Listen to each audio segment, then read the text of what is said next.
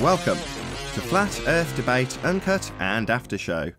I'm your host Nathan Oakley, and if you are new to this channel, or you've not done so already, then be sure to subscribe, hit the bell notification icon and join button if you'd like to become a Nathan Oakley 1980 channel member and keep up to date with the Flat Earth Debate.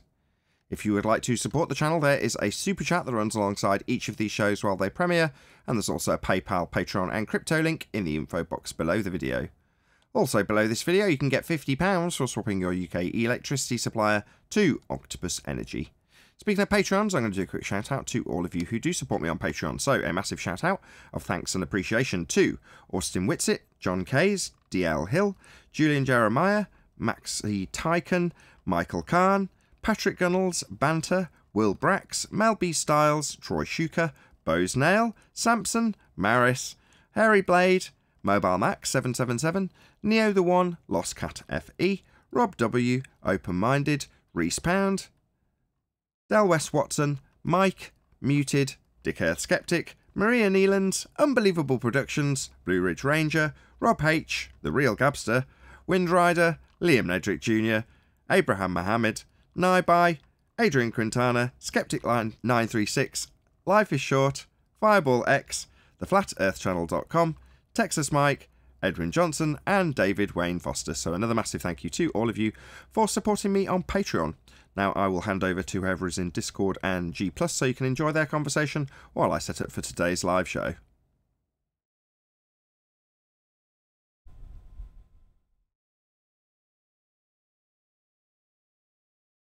Mic check. Hello. Hi. Sorry, I'm in the other room with the bad mic for another week, I think. How's it coming through? Seems all right to me. Good.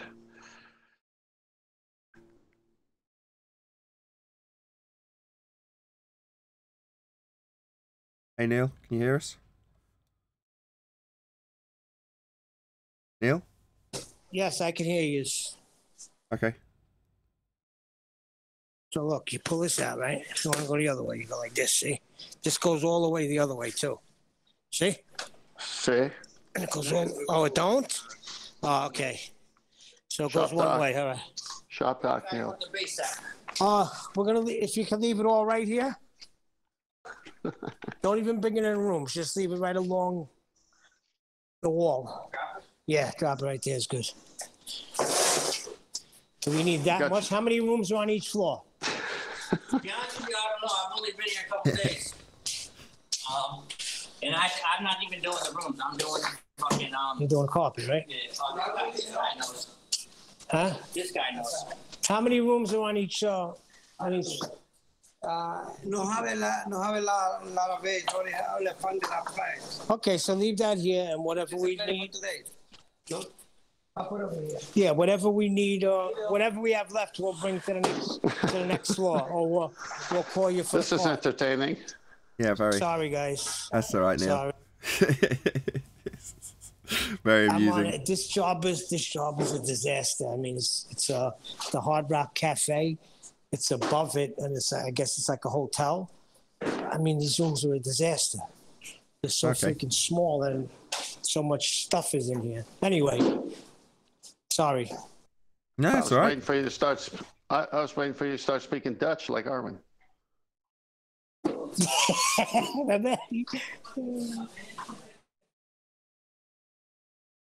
That's all good. Don't worry about it.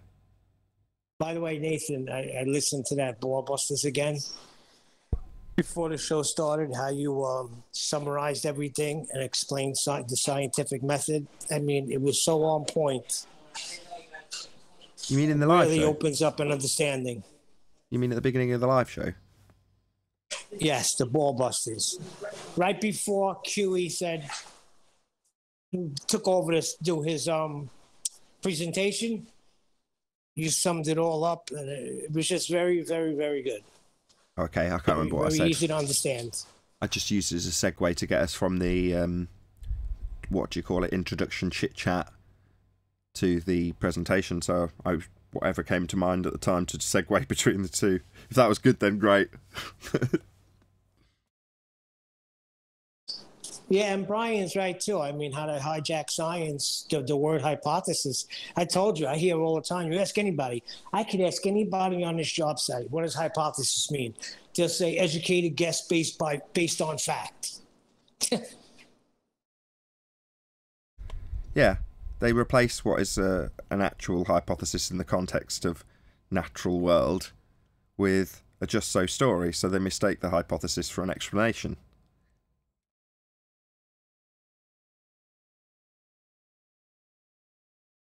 So the presupposition, the guess, becomes the explanation. Yeah, well, the supposition becomes a presupposition. Instead of if A, then B, it just becomes A, therefore B. Yeah, that's the hoodwink. Yep.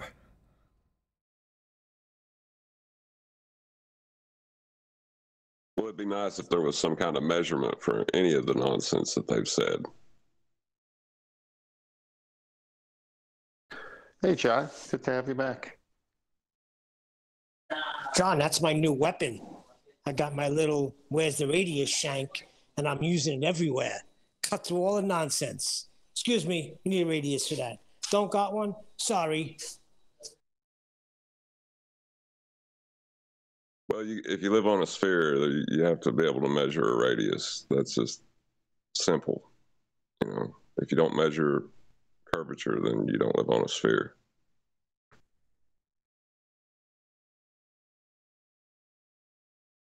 Yeah, it still gets me. It still surprises me that people are shocked and shaken when we're insistent on getting a radius value before they assume it. Now it's been debunked.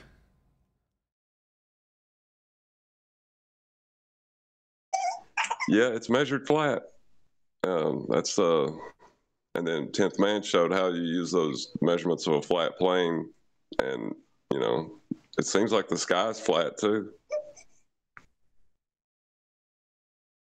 Yeah, the whole celestial sphere is imaginary because of the way your eyes work.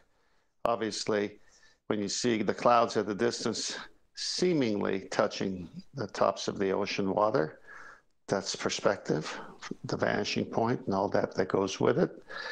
Obviously, if it's 10,000 feet above you in altitude, the clouds that are directly above you, and as you look out to the horizon, they seem to be coming to touch the water. But are they? No, they're probably 10,000 or even more feet above that, depending on the temperature and what's happening over there. So the stars, same thing.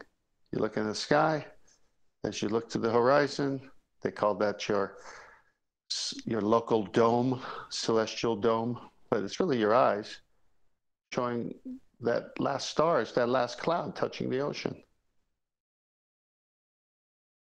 But it's not.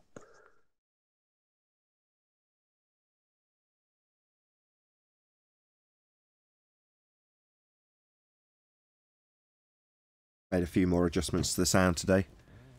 Hopefully it improves. It was just a little bit quiet after adjusting everything.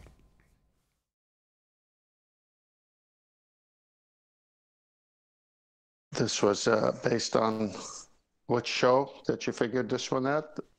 Just the last week of shows, basically. Oh, I see. Hey, I saw Mitchell from Australia is going to be approaching the argument from the sextant. It looks like he had a little promo. Well, it's part of his Flat Earth School logo, so I would hope so. Oh, I'm excited. I can't wait. I hope everybody jumps on this. All the flat earthers just start researching the sextant, how it works, and just deluge the ballers. It does take some understanding. I mean, it's not as simple as just read a paragraph and understand how it works to the point where you can demolish the sphere. You know, you've got to understand how the area of equal altitude works, how to actually do triangulation, basically. You know, you can't just say, here's a paragraph, go away and demolish globers. Yeah, but it's a lot easier than they think. The trap that I didn't want to fall into and haven't even addressed, because that's not my point with the sextant, is the minutia of the actual calculations. It is so many steps that That's why the navigator just trusts the book and the method. They don't even know what they're doing half the time. They're just following them, you know, okay, after this, I got to do this. After this, I got to do that. Okay, I got to count for this. Okay, and there we are. That's where exactly I am. All right. And then you go find some guy who does the sextant without all that. He says, yeah, if I want to be more precise, I go through the minutia. But, you know, when you're in the open ocean and you do it this way, it's quicker. And if I'm near it, I might be off by 20 miles. But, you know, you're going to see the darn thing in 20 miles. So what's the point of going through all that work? So it's just to get it exact, all this, you know, minutia steps. I'm avoiding all that because the purpose is how'd you get your angle? So all you got to understand, if you want to use the sextant and how it works to destroy the heliocentric model of the ball, is to say, how do you achieve an angle? You need two straight lines meeting in a corner, creating a vertex. And it destroys it right there. So it can be easier, but the trick is not to fall for, oh, okay, I want to know exactly how everything works. No, you don't need to go that far. We know it works, but how does it work? It uses angles and a horizontal coordinate system. It's a horizontal coordinate system.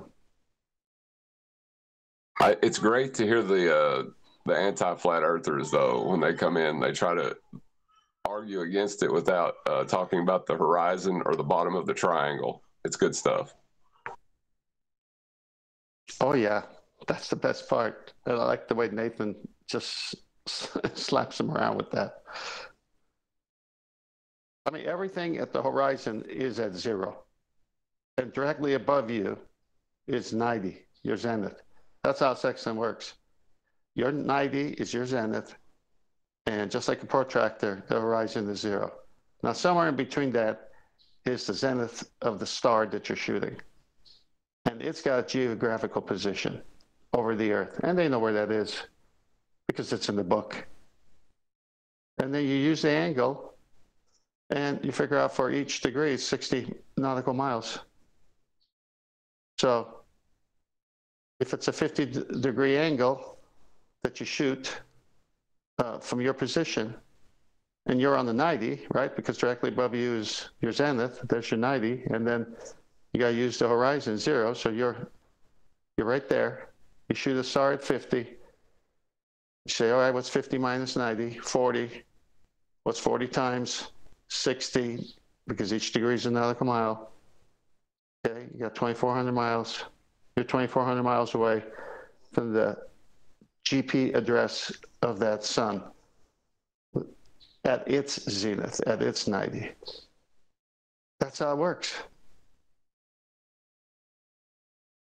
You can't get an angle with a curved line, so it's over.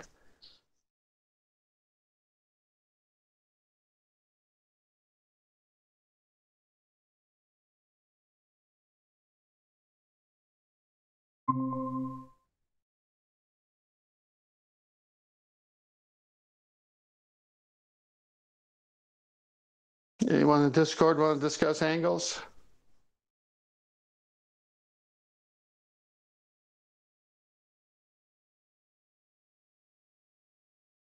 There's only a couple of people in there.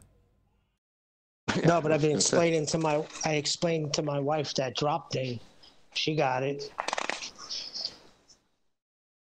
I explained it to a carpenter. He got it right away. He says, you can't get an angle like this.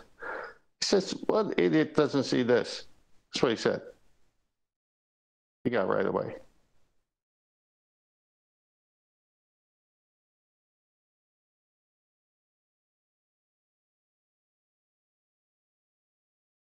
Yeah, I don't think it's so advanced that most people can't comprehend it with a brief explanation of it. Does anybody know how Brian did with Wolfie? I'm afraid not, sorry. No. I'm sure we'll find out.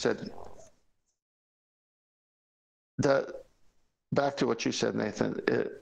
It's advanced if you go into the calculation, your little paperwork that you got to do with all the different things.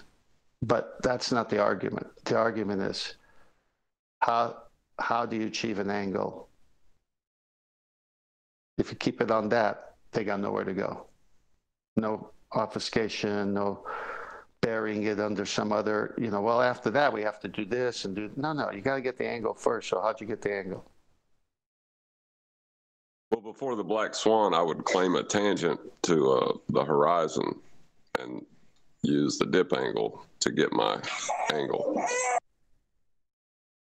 Yeah, but the dip angle in the section is just assuming you actually took it with your eyeballs on the water to achieve zero. The dip angle in the section is to achieve zero.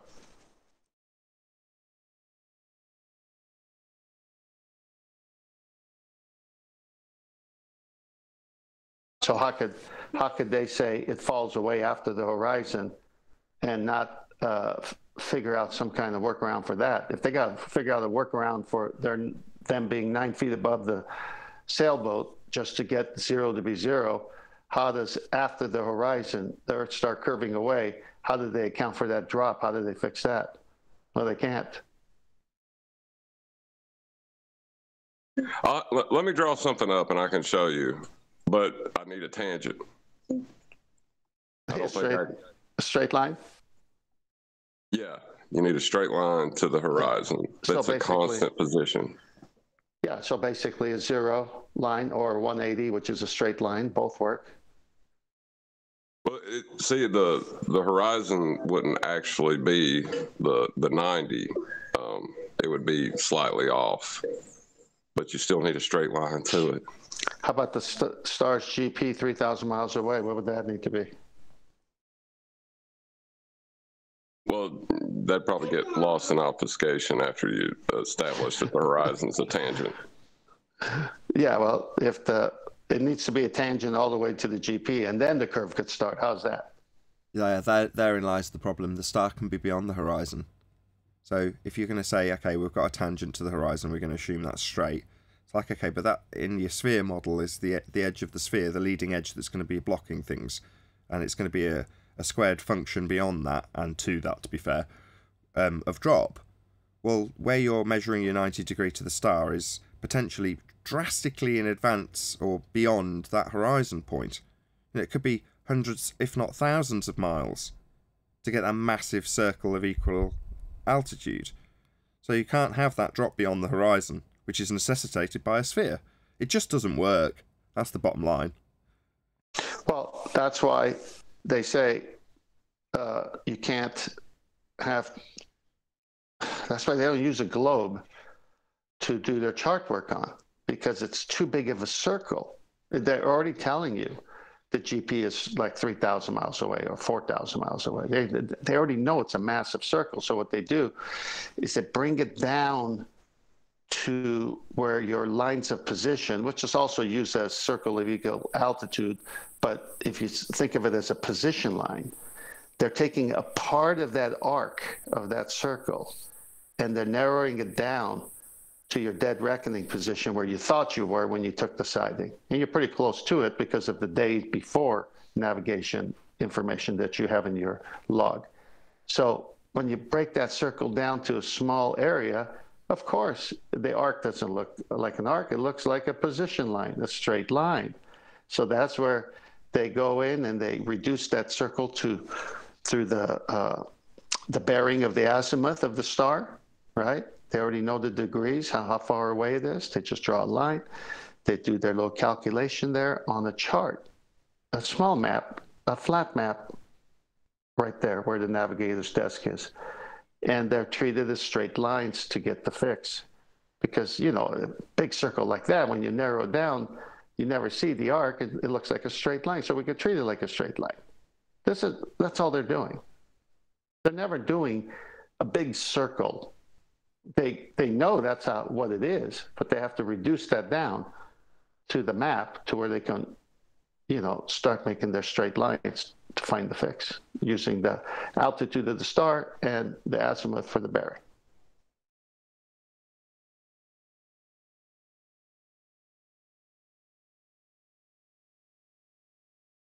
Well, have you dealt with the rebuttal of nuh-uh yet?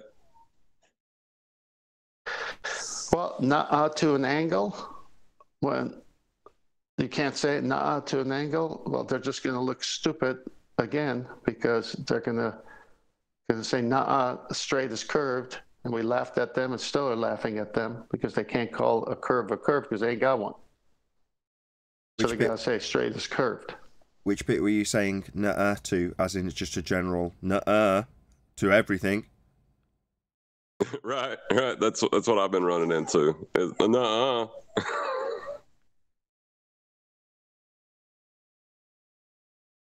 Well, if someone said nah to me right now from Discord or anywhere, I'd say, please read me the definition of an angle.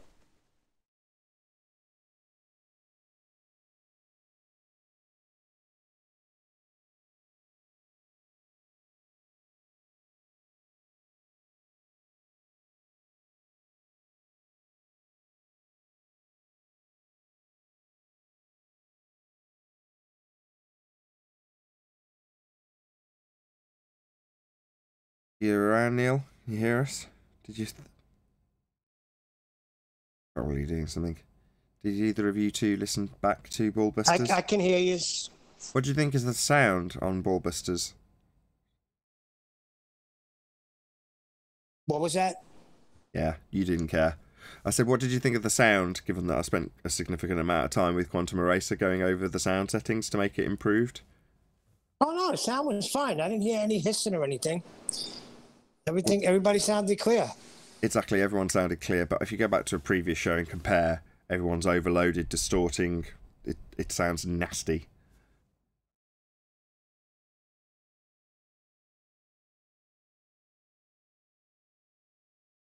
Good morning. I'll have to check it out and give you proper props when I hear the difference. But I'm sure you did fine. It's like fine. Well, it suffers the same problem as mine. It's a bit too quiet, but I didn't want that to be. I didn't want it to clip before knowing all of the compressors sound nice and aren't too drastic or cutting off too quickly or coming in too quickly, etc., etc. So you want to hear all that without any issue whatsoever, and then turn it up to the point that it's not going to distort. So I just wanted to do at least one show where I could monitor it back and go, yeah, this sounds good. None of the guests sound horrible. Nothing's distorting, nothing's clipping, other than people clipping their mics, which you can't do anything about. Literally nothing you can do about somebody getting too close to their mic and overloading it. You can't solve that, but you can solve them being too loud or not being close enough in level. All of that stuff you can solve. I think you might be onto something, because I was arguing with somebody in chat yesterday. They were saying that, I said silence is deafening when whole show was dead silent. I forgot on what point. And some moron in tax goes, being muted is not silence. So they think you're muting them. I said, trust me, he's not being muted. The guy's like, well, I can hear the clicking, so I know he's being muted. Whatever. I normally overtly state it, which is at the point where I'm kicking them out. I don't just mute them, I server deafen them so they can't say anything and they can't hear anything. And at that point, they're essentially excluded from the conversation. Yeah, that's obvious, because you open it up and they're still talking while you're talking. You close it, see, they're talking while I'm talking, and then you talk without them being able to be heard by us. And then you say, here, let's see if they're still talking. You open it up, they're still talking. So it's like, well, what's the point? They know what they're doing. They're just playing around. I see Nathan using some interrogation tactics on some people. Like he'll actually like mind trick them into silence. That's my current fad, if I'm honest. So watching, I've recommended them a few times, but the behavioural panel or the behaviour panel, I'm sure I've stuck a few links to them in the war room a couple of times. Yeah, you've mentioned them. But again, you're dealing with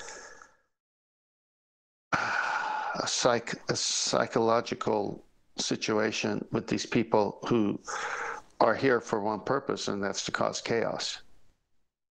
We're dealing with jerk-offs. They're about jerk-offs. They're still just people, though. Well, some of the characteristics seem to parallel with what is described by one of the behavioural panel experts as resistance to interrogation training and indeed, as you've already identified, interrogation training. So when they go over some of the techniques that are used in police interrogations and they highlight some of them, you go, oh right, okay, I experience that on a daily basis from my opponent. Now I know what it is.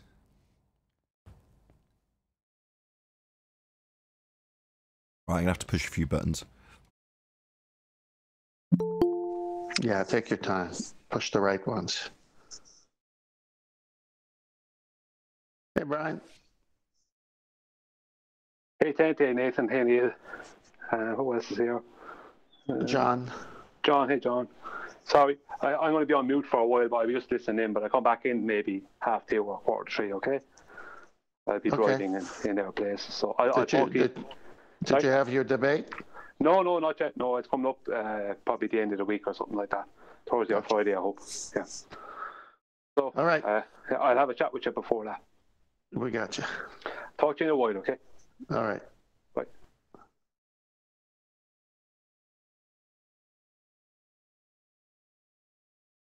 So there you go, Neil. Hasn't happened yet. A lot of the tactics I've seen so far is just trying to get you to doubt your position.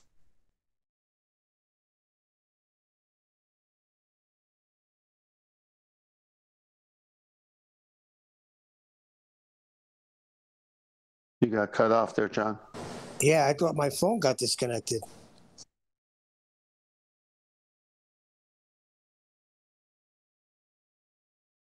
No, it's me. I'm in the mountains.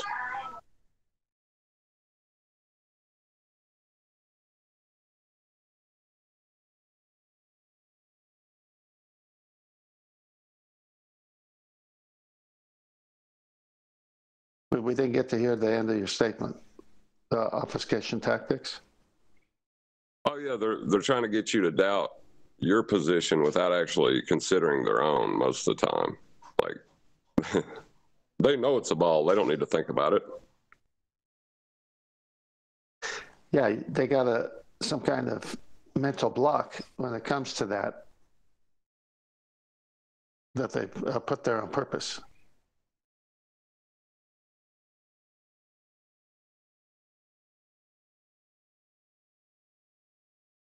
I imagine it'd be like trying to tell a stranger kid that Santa doesn't exist. You know, it'd be the same. You get the same reactions from him.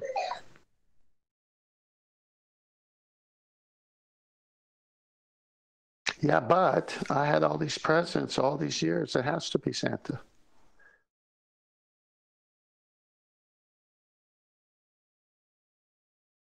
Chimneys are real, therefore there has to be a Santa.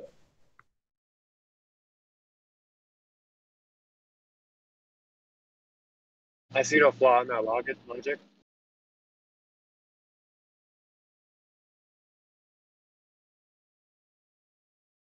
You what now? Log what? I said I see no flaw with that logic. That non sequitur. Yeah, of course. Happy belated birthday, Nathan. Oh, thank you very much.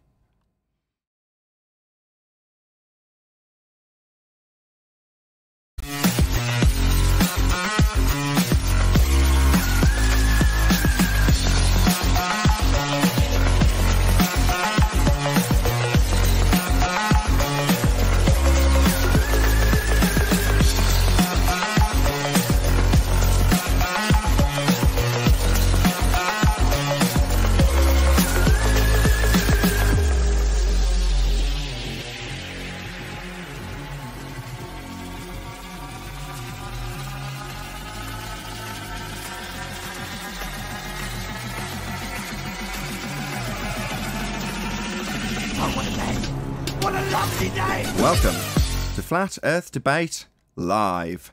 I'm your host Nathan Oakley, and if you are new to this channel or you've not done so already, then be sure to subscribe, hit the bell notification icon and join button if you'd like to become a Nathan Oakley 1980 channel member and keep up to date with the Flat Earth Debate. If you would like to support the channel, there is a super chat that runs alongside each of these shows while they are live, and there's also a PayPal, Patreon and crypto link in the info box below the video. Also, below this video, you can get £50 for swapping your UK electricity supplier to Octopus Energy. Most importantly, if you'd like to join the discussion, simply mute the page you are currently watching, then click the link in the info box below this video to join the panel and express your views on the nature of Earth. If you do join, please don't swear. If you do, you'll be ejected, and if you are, please don't try to rejoin the stream using sock accounts. You'll be warmly welcome back on the next stream. Please also share the show on social media. Sharing the show obviously increases the live audience, but this in turn increases the chances of a more diverse panel, so please share the show on Facebook and Twitter. Now, we are joined by 10th Man, Neil, father of a stolen child, also known as Refracted Curvature, Brian's Logic, and a whole bunch of people in Discord. So welcome, one and all. Good morning, good morning. Hey, good morning. Hey, hey. Before the live show got started, people were asking how you got on over the weekend, Brian. So I assume you debated Wolfie? He said while you were gone that he'll join us later in the show. He's driving the car right now. Oh, okay. Well, we will. We'll ask him about it later. But he didn't debate Wolfie. He said it's next week. It's not happened yet. Oh, okay. Well, that answers that question then. Oh, well, we've got nothing to discuss in that regard then. Let's do a bit of housekeeping. Any evidence of a physical geometric sphere edge horizon, formerly known as Earth curvature? I'll let John answer that. Nuh-uh. I think you'll need R for that, is what he was hoping you would say. Hello. Hey, Arwin. Good afternoon. Bit quiet. Maybe we get a bit closer to your mic. Good afternoon. Hello, nice to have you. If you can let me know in the live stream chat how the sound is, that'd be brilliant. I've been fiddling for the last day or so over the weekend, making a few tests, so if you could just say sounds good or sounds terrible, that'd be really handy. Thank you very much. So Earth curve, we'll try that again. Let's rewind time. Any evidence of a physical geometric sphere edge horizon, formerly known as Earth curve, John?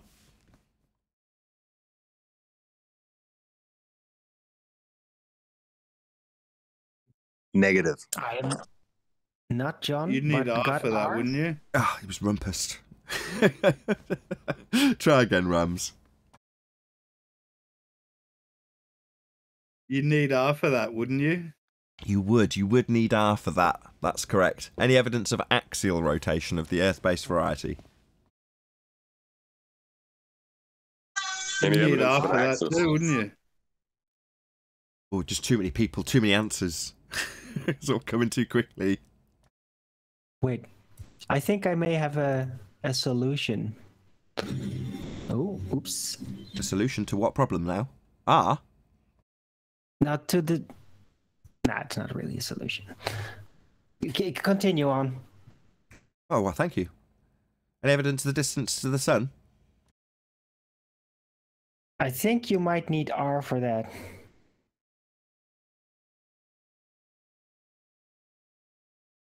Yeah, you would, yeah. Any... Right, so... Go on, Arwin. I think I'm finding a pattern is being revealed. Please continue. You got the R zombies. Excellent. Any scientific evidence of gravity? I think you need R for that. You do. Any evidence of a self-perpetuating molten iron core at the centre of a presupposed spherical Earth? R? You are going to need R for that. Yes, that's correct. Correctamundo, mon brave. Arwin, what makes you think there's a pattern here? R. Oh my god, we have turned into the R zombies. We just keep saying R now. Well, no, I'm going to break that pattern right now. Any single viable hypothesis from any of the fields of astronomy, cosmology, or astrophysics? R. When they start talking, yeah, they're going to need R for that. Yeah, Well, I missed the beginning. I just heard. Based on R. I need some concise answers. If you're going to have weasel words in there, I need to hear them all. When they start talking to explain their observation. Let's try it one more time. Hold on, Rams. Yes, in this field, when they start talking to explain their observations, you're going to need R for that. Okay, there's a good chance they'll need R for that. Fair enough. Rams, go ahead. Yeah. R is their hypothesis.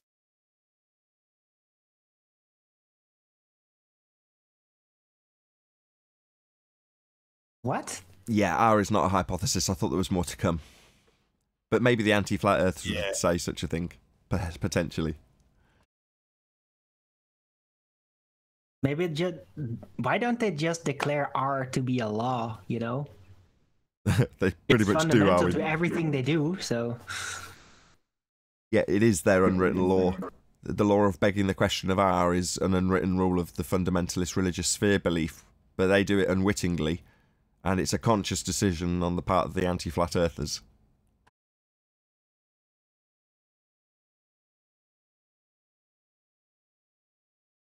Any evidence you can have gas pressure without the necessary antecedent of a container to press upon?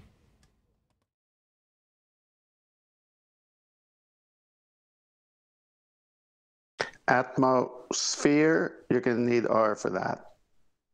That wasn't the question, though. R, it's hard to drop the habit, isn't it? It's a sphere-shaped gas. Is not R necessary for that? Yeah, but he didn't say that, though. Yeah, I'm asking for demonstration of gas pressure without a container.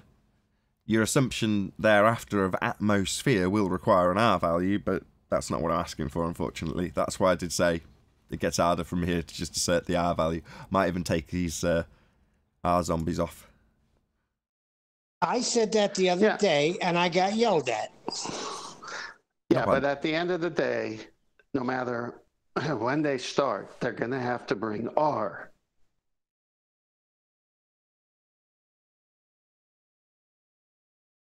Oh, I like that. Explain how is it presumably like registered trademark? It comes out looking funky. Let's show you that. He's got his R value. Can you see that? Yes, there it is on screen. Epic. Let's ask that. Any evidence of the R value? That would be Earth radius.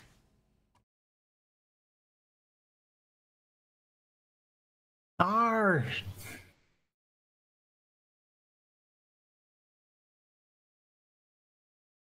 You're going to need a sphere for that. It's there because it has to be.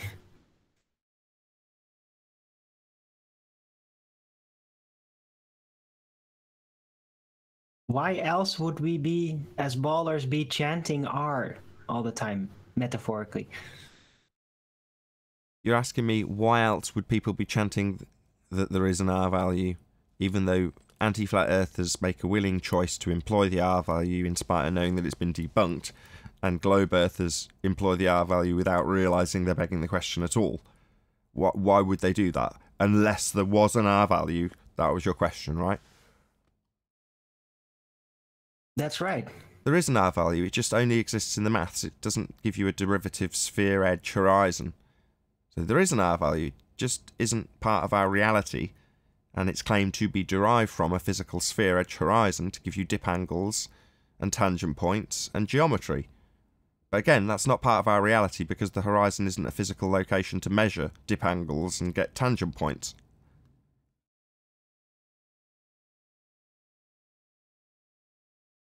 But without R, reality would only be reality.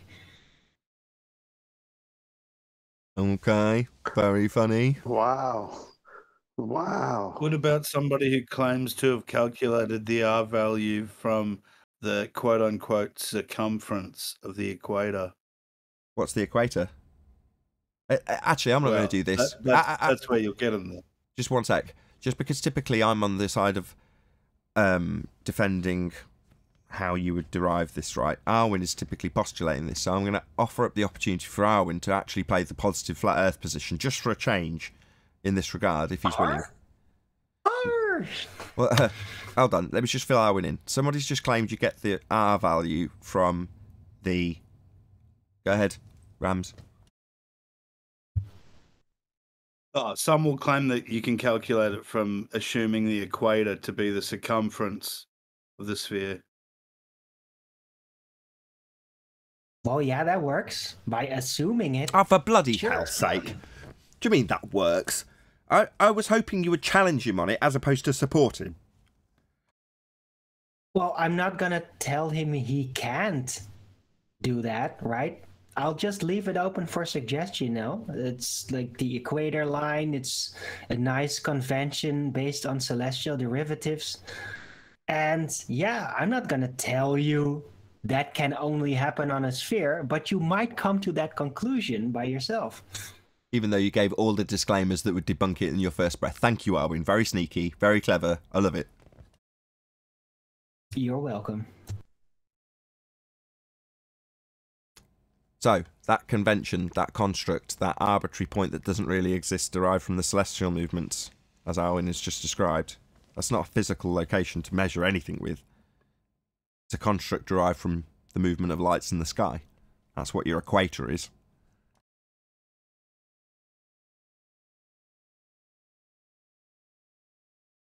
Rams? I know you're playing devil's advocate, but Yeah. you got any more? Yeah, no, you're right.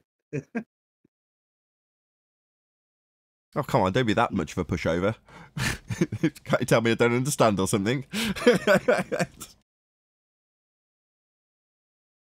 Nuh-uh.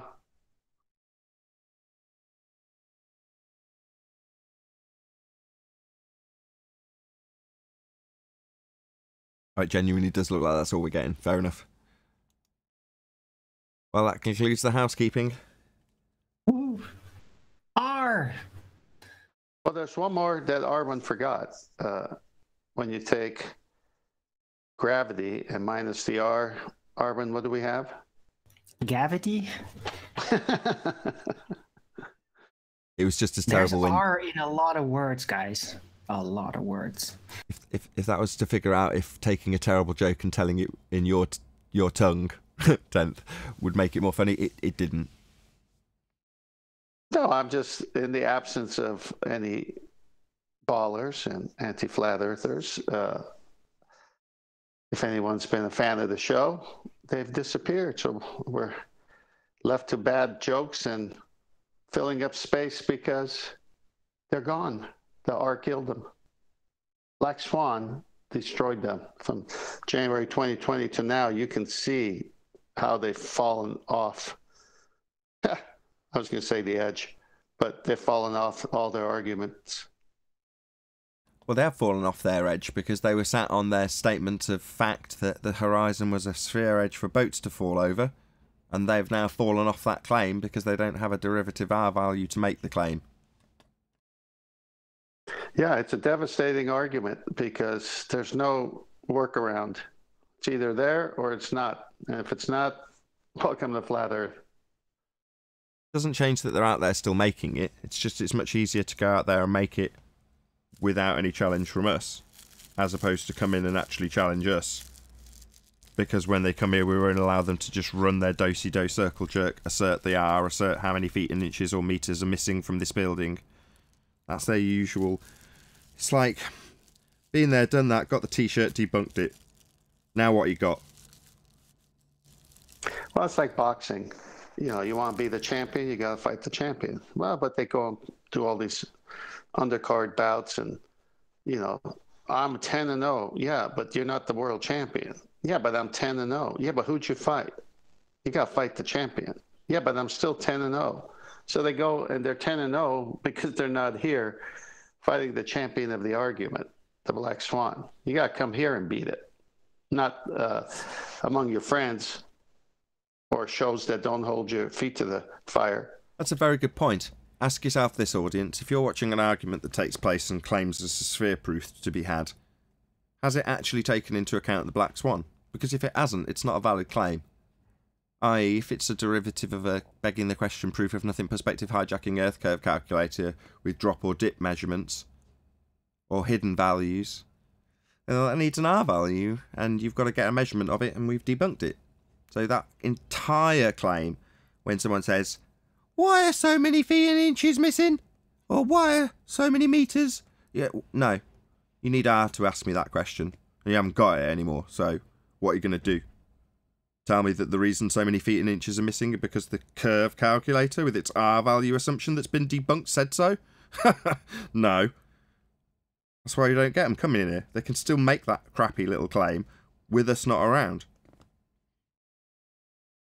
Did you see Flatsoy's latest video? Quite possibly. What's it about? Ranty proving that the Black Swan is debunked. He debunked the Black Swan. Did you know Ranty did? I didn't see the Ranty video. I did see his thumbnail. He claimed he'd debunked the Black Swan in an hour-long video. Right. Well, Flatsoid made a little response to that. It's lovely. Okay, I'll have to check it out. But yeah, Ranty thinks that the horizon can be refracted with terrestrial refraction, and that would still prove basically that the Earth is a sphere. Oh, so, right. That was his argument. Beautiful. Say it with me, ladies and gentlemen. You're gonna need an R for that, Ranty. It's tough for him because R is the first letter in his name, you know, so R is very close to his heart. Terrestrial refraction is bending light through the atmosphere. Sphere-shaped air. At a rate of R. So you're gonna need R for that. Well, that saved me an hour. How quickly he's out there assuming terrestrial refraction when Katz's bum buddy ran away from R so recently. It's the same R that I asked Katz for, Ranty. Have you got it? Of course you haven't. We've debunked it. But you think that you're overcoming it with the same old dusty crap that we've had for the last 18 months that needs R? Oh dear. You're going to need R for your refraction, because terrestrial refraction's moving through sphere-shaped air at a rate of R, Ranty. Didn't you know? Maybe you should have paid a bit more attention when you're a flat earther. Yeah, and that doesn't make sense on its face to say, because terrestrial refraction was always used to loom things with respect to the horizon prior to the Black Swan. And that's how I understood it, because it had the R value in it. Yes, that's correct. To quote Rumpus, you know it's refracted because of its position with respect to the horizon. Of course, that didn't stop him coming here and lying about that very statement, did it? That's why he's not welcome anymore, because he's a lying scumbag. That would be Rumpus, who made it explicitly clear how refraction works with respect to the horizon. Only to later claim that the horizon was also refracted with an R-based refraction, that you need R in the first place to use it to paradoxically move the horizon to a non-geometric position. You're all idiots. So the horizon's refracting over a refracted horizon. Nice. Good stuff. Yeah, don't get much better than that. Paradox. Sorry, Chocolate. Yeah, it's beautiful. They think that they can determine the geometry by measuring something using optics, when it is actually already being displaced by the assumed value, well, that you assume it is half the thing you're looking at, right? So they basically pre-assume it. You can't get more presuppositional than this. To assume what you're looking at is a sphere, and then to adapt what you actually see to that assumption. That is terrestrial refraction, and it is a paradox. Right. Can't move the horizon with an R-based refraction if the R-based refraction is based on a tangent point horizon. So to do the Earth geometry, the Earth sphere geometry, it's based on having a tangent to that horizon. That's how the geometry is performed. So as soon as you move the horizon, or refract the horizon, regardless of the fact that Ranty's refracting it with R, you then can't have your tangent point because it's moved and been refracted, debunking the geometry from within. In other words, Ranty's current claim of terrestrial refraction moving the horizon was the very thing that was laid as a bear trap by Quantum Eraser when he intentionally used bendy cranes in the picture, rather than the crystal clear ones that he had plenty of options to use. Well, that's so that you can say refraction, because the moment you say it, you debunk the geometry. If the horizon's refracted, it's not geometric, Ranty. Idiot. Seems like he didn't get that all this time that he spent over here. Who was bracing against it the whole time because he wanted to transition across to globe. So he was like, I don't like the black swan. Really? Well, not liking it meant you didn't pay enough attention, did you, Ranty? Because if the horizon's refracted, it's not geometric? You complete bonehead? If you're a flat earther and you don't like the black swan, and you've heard the responses that the globe side and the anti-flat earth side have given to the black swan, and you still don't like it, then you just don't get it. It's pretty apparent. Yeah, pretty apparent he didn't get it. Or he wouldn't be saying, oh, well, terrestrial refraction can move it. Oh, yeah, that's refraction based on an atmosphere for light to bend through at a rate of R. Oh, where'd you get your R value? Run, little kitten. Run fast.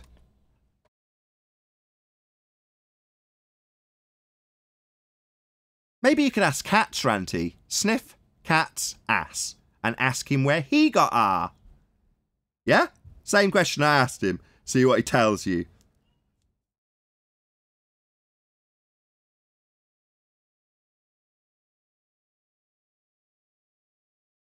So check out Flatzoid video, as that was the inspiration for that little conversation. As apparently he's done a nice little response to it. Not that I've seen it myself, but anybody else here seen it? Yeah, I'll post it in the YouTube chat. So subscribe today. Also, it's worth plugging in because he's growing as a YouTuber, is Flatzoid. His editing skills are improving, as is his audio quality and the subject quality. It's all going uphill at a fairly exponential rate. So it's good stuff. Subscribe today to Flatzoid. He's gained a fair few subscribers as a result as well. It does show that if you put in the effort, you will grow. What was the response when Mitchell from Australia debated that guy? The best you've done. Arwin. Huh? What? We can hear you clickety-clacking. Oh, sorry. I didn't know I was still unmuted. Sorry. That's okay. 10th man. At best, what you've done here is debunk the radius. Yes. Always on cue, chocolate. Yeah, that's right. Well, that was his opening statement out of the gate for him. So that was a shit career. Your first statement that we even are aware of is, at best, what you've done is debunk the radius. Now, what I like better than that is the other guy that said, yeah, Nathan Oakley says we assume a sphere. That's correct. Beautiful. Just Phil? Yes. Yeah, him. Yeah. We already know it's a sphere. Of course we presuppose a sphere. That's how we come up with a model. Don't you know? Hey, what's wrong with these people? Are y'all serious? The best one was the Kuma virus. A Kumu virus, you say? While I fill in time while a child is screaming, no doubt. Yeah, he said, of course, there's an R value. Why else would you be asking me about it? Well, Arwin did that earlier. He's like, well, it must exist if people are talking about it, and it exists even, he didn't say this, but even as a reification. That means it exists in name only. You know, it's like, yeah, of course. In the same way time dilation in Narnia really does exist. You can't challenge me on it. You can't say, no, time dilation does not happen in Narnia. But like, yeah, it does. You go through the wardrobe and you grow up, but if you came back, you'd still be a kid. Well, you know, that's not going to be disputable. The problem is we don't live in Narnia, do we?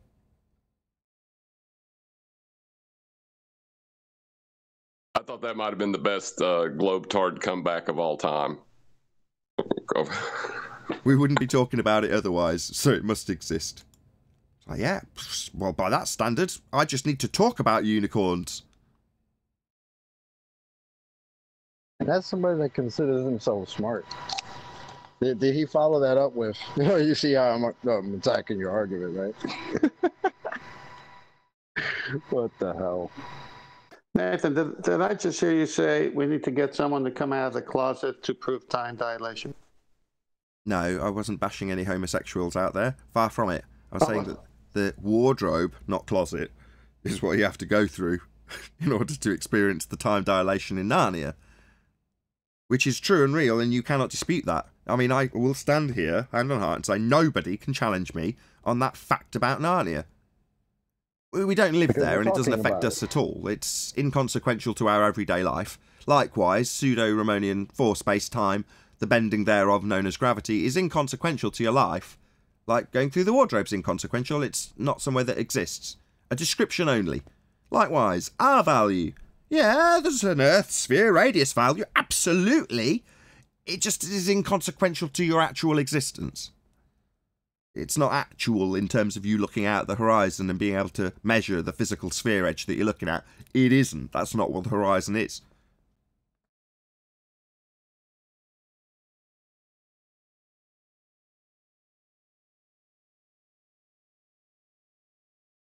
Well, apparently it's no longer a physical sphere edge for boats and buildings to be blocked out by. As told to us by the same people who believe that it's a physical sphere edge for boats and buildings to be blocked out by. Funny that. Somebody wants to join. Is anybody willing to give up their place in the live stream chat? As I think somebody else is trying to get onto the live stream chat. Hopefully someone will drop into the after show so we can open up a space. Apparently somebody's got proof of the globe. Open up the space. Space is opened up. Don't you know? Branson and them, they've gone there. No, not that space. And seen the curvature. Thank you, Neil. Hold on one sec. There's a gap now. So there's 12 people in, there's 13 spaces, so there's a gap if somebody wants to join. Hopefully they'll open up their mic pretty quick.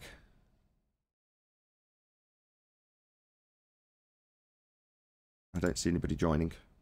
Well, we'll see. Proof of the globe, you say? Who's Cat sending in now? It's not Cats, it's the boss. Death sending somebody our way. I assume it's the real Death. Hey guys, if Nathan's going to beat somebody up, even if you smell blood in the water, don't attack.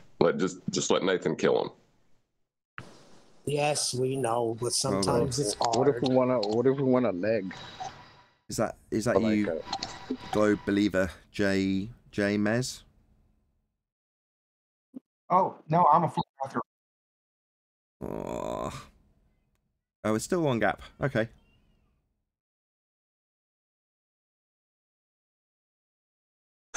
Oh, I just thought something funny. I'm sure the last guy is a flat earther, but can you imagine if someone wanted to come on as a globe believer and the last minute got scared and he said, "Are you a globe?" "No, I'm a flat earther."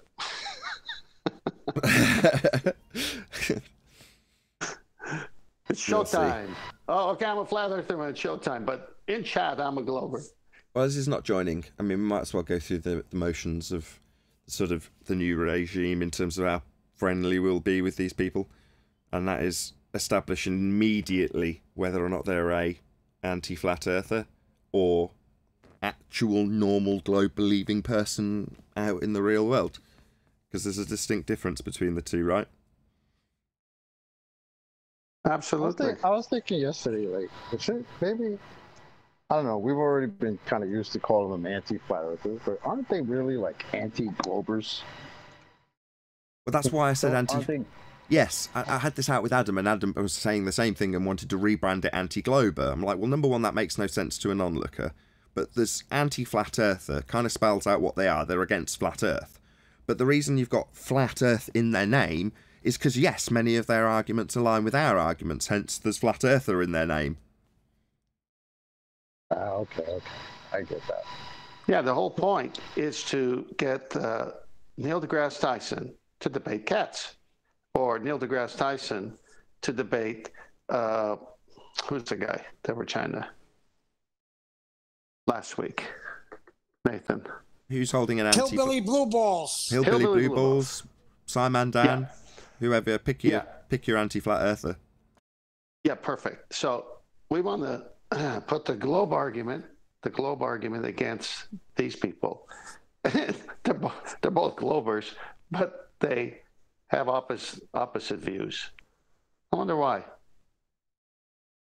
Because one of them slipped down the slope of anti-flat Earth and wants to scramble back up to the top, but realises that there's an overcome for the argument that normies who have no real consideration for it think is the case. That would be Earth turning underneath stuff. Yeah, but I wonder why somebody on that side would actually take on Neil deGrasse Tyson, NDT for short, and say, hey, listen, we have Earth-based Coriolis, but we can never prove it. And why'd you have to go say that football, because of Earth turning underneath, went through the goalpost? Why'd you have to do that, huh? Because that's the globe Earth rhetoric. Because that's the actual claim. The globe claims we have 15 degrees in our drift as Earth turns underneath stuff not attached. That would be moving through the inertial reference frame with us attached to a non-inertial spinning reference frame, watching things appear to move off course from our perspective because we're turning beneath them. That's what the globe actually claims. Now obviously, if you're turning beneath an aeroplane and from the aeroplane you're looking down and the Earth slowly turning beneath you, as is claimed by the globe, then the flight time would be shortened when travelling west. Ergo, if the Earth was turning beneath a flight from Charlotte to North Carolina to Los Angeles, then the flight would take about an hour and a half because Earth would be turning beneath it. Now that does not happen. Earth is not turning beneath anything we'd notice if it was. Now when we point that out, the anti-flat earther steps in and goes, no, Earth's not turning underneath. Completely contrasting the actual globe claim that it does. We wouldn't see any drift under a hot air balloon. Really? Well, there's supposed to be 15 degrees of it, says the globe. So they're contrasting the actual globe claim, hence their name anti-flat earther.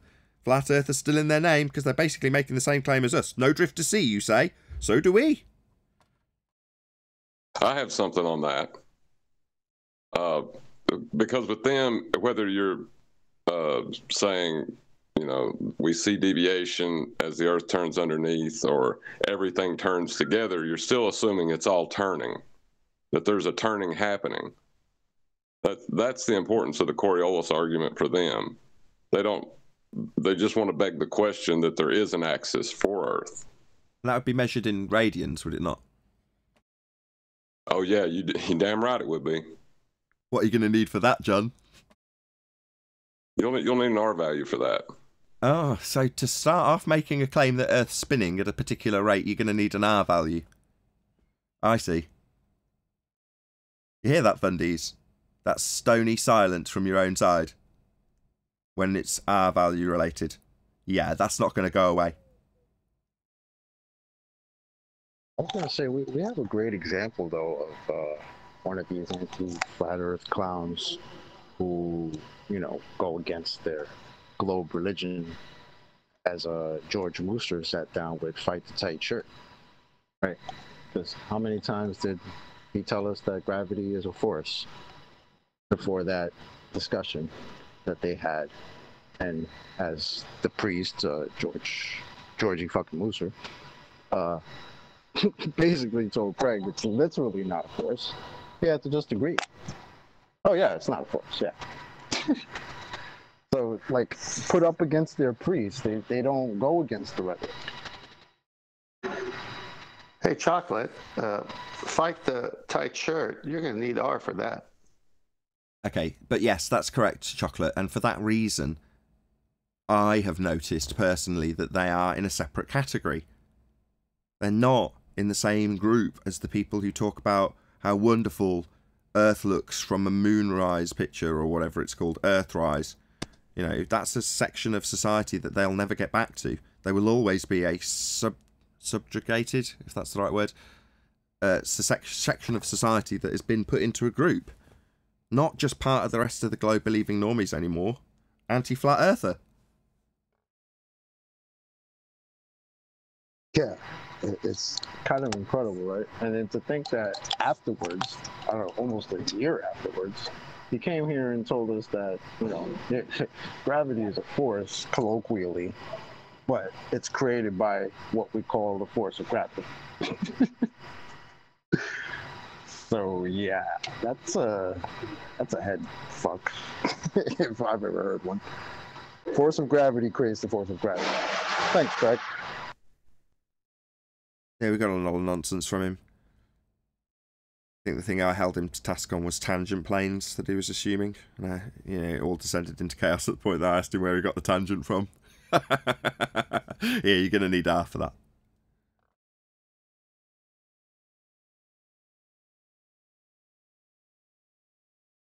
I was about to say there's a lot of things you need R for, but I'm going to change that to you need R for everything sphere related.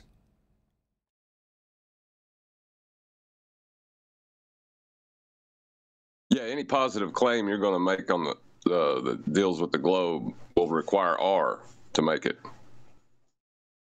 Yeah, spot on.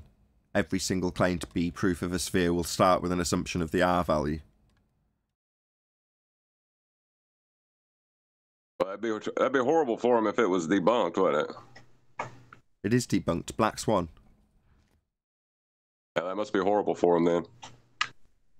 It must be. You That's know. why. That's why it only exists in the maths, because it doesn't exist in reality. So when's this going to get dealt with, I ask myself? When are they actually going to start taking their head out of the sand and saying, okay, here's how we now acquire the R value? Because other than Arwin playing devil's advocate and saying they get it from a presupposed circumference on an outside edge of a presupposed sphere that they're deriving lights in the sky to give them an arbitrary position on the ground, that's the best we've had, literally, and that's come from Arwin for the most part. Well, they're never going to get it because, as John has said in the past, once they get it, they're no longer globers or anti-flat earthers. They become, you know, like you said, welcome to flat Earth, if they get it. Now, these are the same people who first have to figure out a straight line isn't curved. Now, if you can't even get that, how are you going to get the R argument? Imagine the pain. The cognitive pain it must someone must go through to tell you, to ask you why you would expect to see something that they've asserted themselves that is actually physical and seen and capable of blocking boats and buildings. Imagine the pain you have to go through for that. Yeah, and then the pain that you'd have to go through to rearrange that into, why would you, and that's me as a globe earther talking to a flat earther, why would you, Mr. Flat Earther, think we've got a sphere edge horizon? Nobody's ever claimed that. You're like, how much pain have you got to go through to process it into that? Hey, Adam. Afternoon. Good to have you. Not bad. All good. Sobered up since Saturday night. No, it was all good. I hope so. Apart from when you attacked a fellow flatty just for asking a reasonable question. It was very amusing. Well, it felt like it wasn't. If you know when you misinterpret what someone's saying in there, it felt like it was a baller thing. And then, yes. All he said was, have you got any more citations? You're like, more? You have more? You don't even need one. Well, you did. Well, that bit I was frustrated at him. Yeah, because genuinely, he's getting mugged off. Yeah, the ballers go, oh, more citations, and off you go. Instead of dealing with why they need more, if you see what I mean. That was. Nah, you were already mad because Point 3 owed you money. Damn right, he owed me. So you were already tight by that. So I even heard. I was like, wow, Adam is like going at him right now. Like, okay, it's okay. There was nothing wrong with getting it. Savaged by a dead sheep, though, by me. It's not. Got to rename that show to the Adam Meakin Show. It was reasonable to take that standpoint with him, and although the tone might not have been necessarily correct, I've made that mistake plenty of times, so I'm not going to give you grief over that. But I completely agree with you. It's like, I even said it on the show, I don't even give citations, ever! Why? Well, because I haven't got a desk in front of me, I haven't got a keyboard in front of me, I've got my little box, my Stream Deck box. That's what I've got. So am I in a position right now to go and Google search something? No, definitely not. Well, do I? No. I mean, that's why I'm like, can one of you post it in Ballbusters?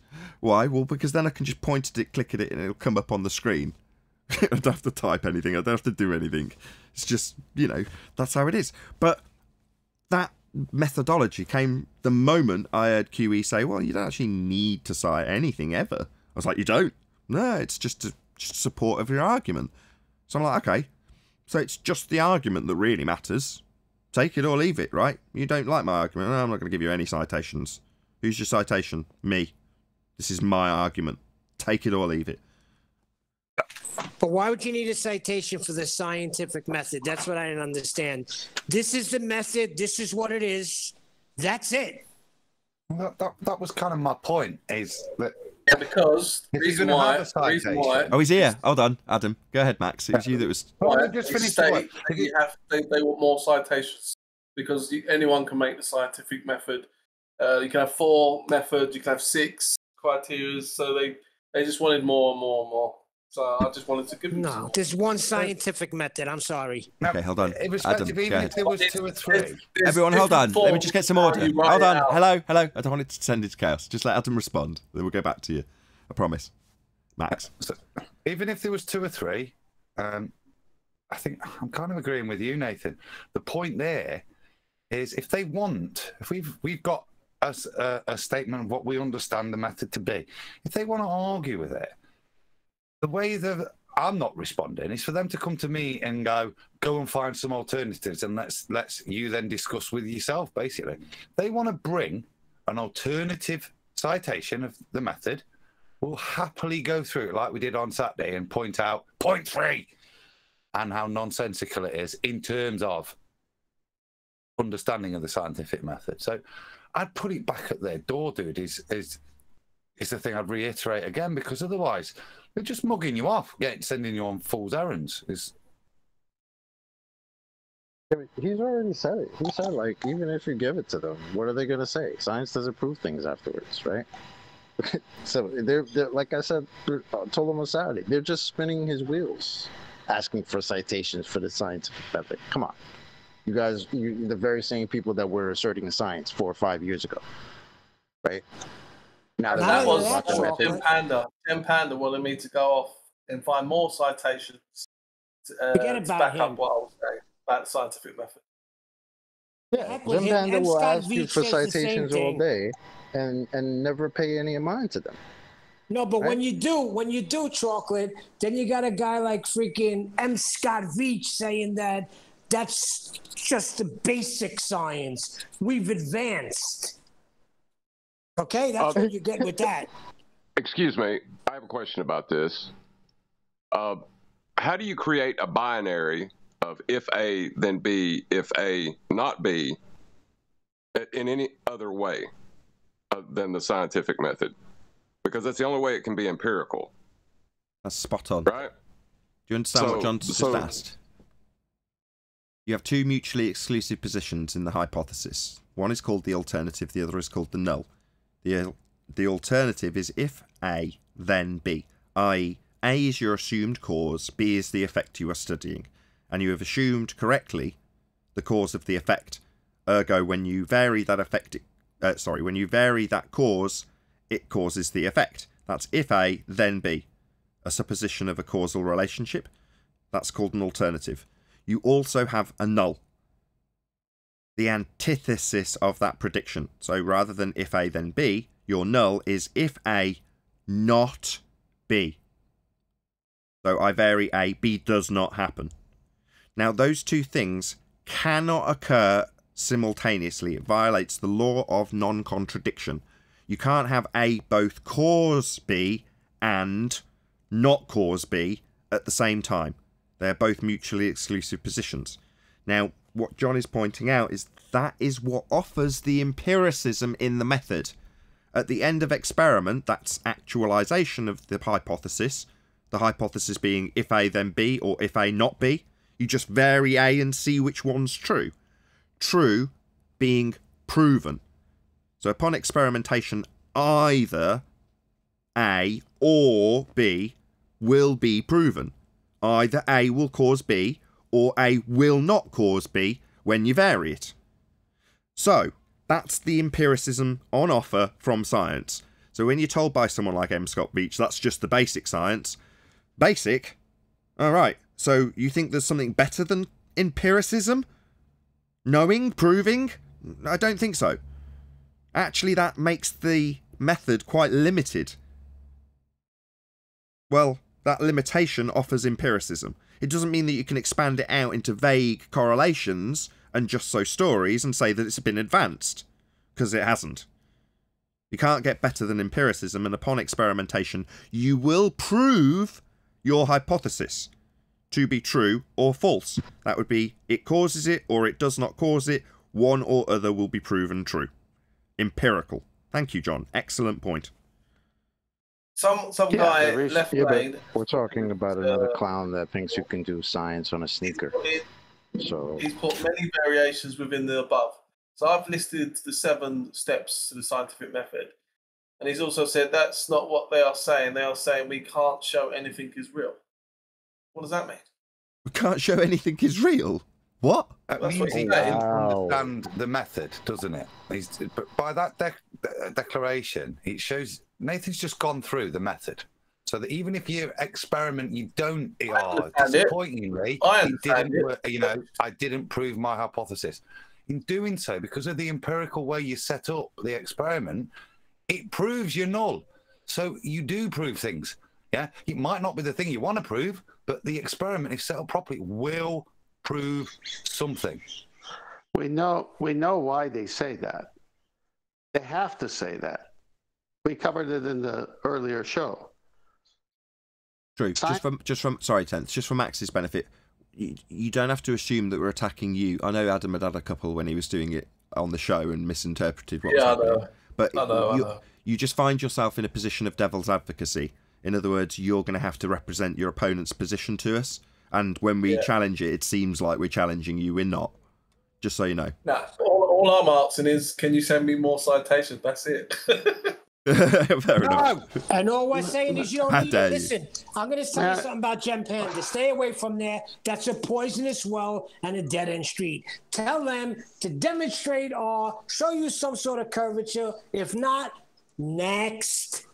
May I finish? You can. All right. We've heard this for years now. They have to go there because it's not their reality. So when the empirical method shows their model is not reality, and they don't want to do the right thing at this moment and say, oh my gosh, we don't have R, they have to go to the next step of lying to themselves to say science doesn't prove things. This is normal for someone who doesn't want to deal with the facts. All they have on the globe side is a model. We test the model, it doesn't match reality. Then they say science doesn't prove things. Well, hold on a sec. When they say science doesn't prove things, it's just because they're science deniers. That's why they're saying it. You would have to deny something proven to deny. That is literally the definition of science, denial.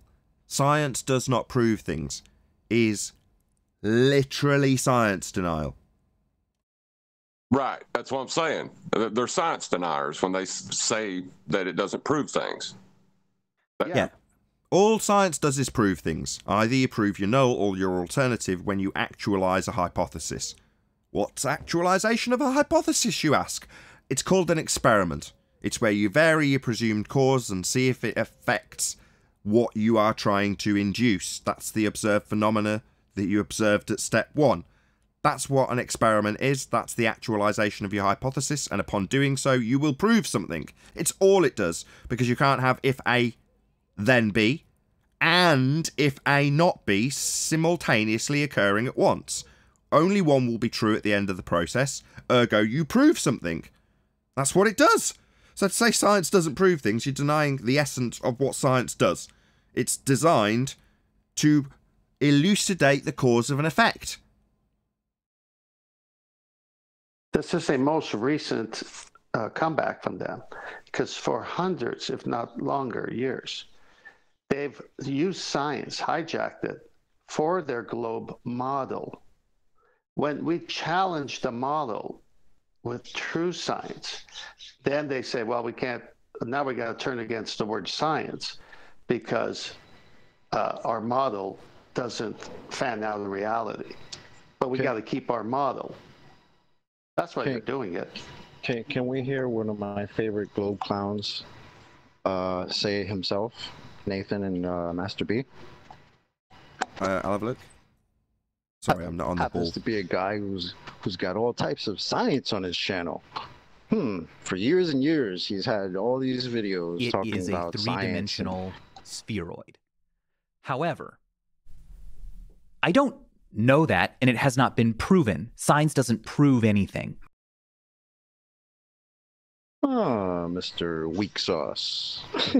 Science doesn't prove anything, Mr. Weak Sauce, with all the videos on your channel about how science works on your globe. But all of a sudden, science doesn't prove things. This is one of the globe priests, the clown, who's telling people that science doesn't prove things. What is he talking about? Why does he have all this quote-unquote science on his channel? This is the okie doke, man. This is the banana in the tailpipe. And now they're turning tail because they've realized their pseudoscience doesn't prove anything. This is why these clowns will tell us this crap. Because for years and years, science proves the globe, science proves R, body of science. Shout out to Rumpus, shout out Retracted, clown. What the hell's wrong with you people? Yes, that's correct. It's the okie-doke or whatever you called it. Step 1, train children at a very early age that science does prove things. Teach them how it's an empirical method. Explain it. At some level, get them to understand that when the word of science is employed, it actually does prove things. Further to that, have in the same classroom, under the same heading, and often in the same textbook, descriptions of what is, by definition, pseudoscience, used alongside the empirical method that they've just been taught. From then on in, use the magical words of science, experiment, phenomena, theory, and imply your just-so story and explanation for a phenomena that you haven't validated is actually the proof that is required, and hint at empiricism when you don't actually have any. Further to that, when your claim to be science is shown to be wrong, you declare that science doesn't prove things because you hadn't got any in the first place. So Vsauce and what's all the science he's talking about, well, none of it was science at all. Very little that is claimed to be science is science. Even the published documents that have gone through peer review, 99.9% of them are not science. But they're probably headed science, and science is the department that they'll have been put through. Doesn't mean that they are, doesn't mean that they've gone through the method. Look up the definition of pseudoscience. A claim of science that has not been through the scientific method.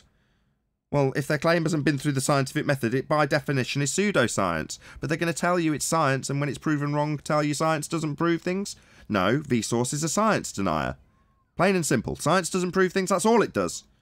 Proves the cause of your effect, or proves that you didn't get it right.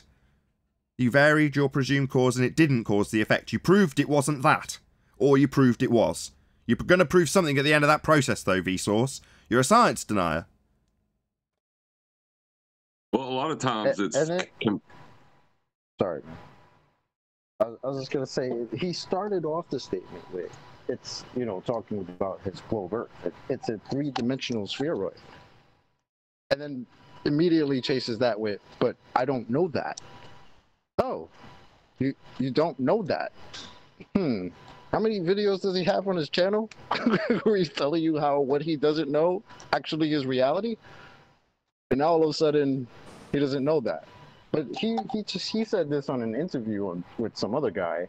I wonder if he ever went back to his channel and made a nice video like, hey, guys, all these videos I had prior to today? I don't know any of this because science doesn't prove anything. So maybe disregard all the videos that I've had for years and years teaching people how this is nonsense and this nonsense is reality. Well, that is the concept. Yeah, but chocolate, not for nothing. Hold on, just years 1 second. ago, that's what my son said. Science doesn't. I remember this before Flat Earth. My son telling me that science doesn't prove things; it really just disproves. So that's the logic they have. Sure. The question I find more interesting, Chocolate, is why would he disclaim that? So obviously, if he's putting out video after video after video about how Earth is a sphere and how things are demonstrably the case in his begging the question assumption of a sphere in the first instance in every claim. Beyond that, you go, well, obviously he thinks he's on a sphere then. So when push comes to shove and he's being questioned on it, why wouldn't he just say, yeah, of course it's a sphere?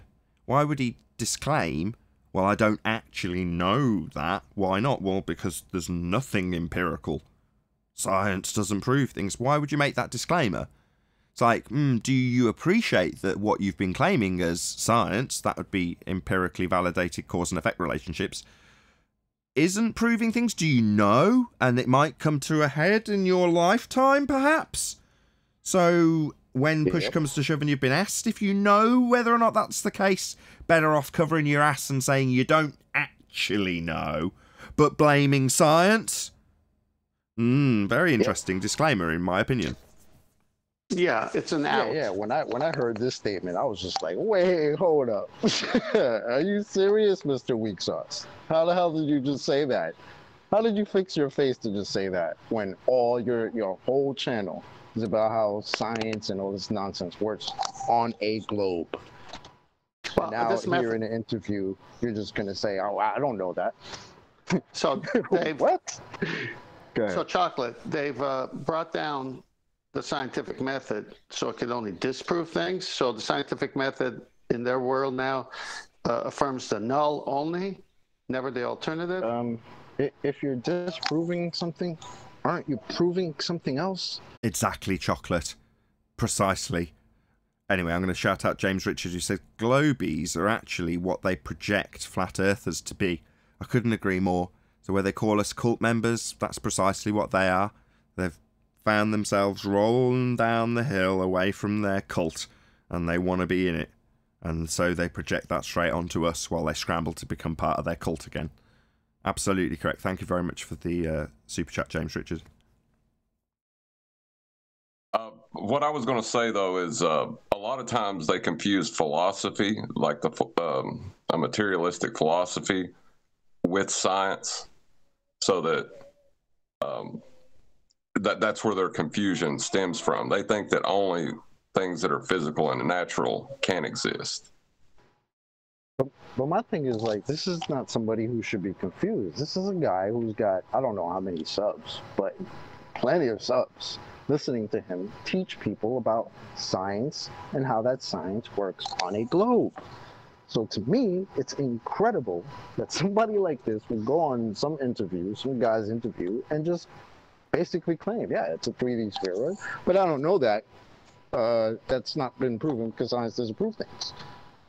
Oh, okay. So you just negated everything that I've seen on your channel ever. Thanks.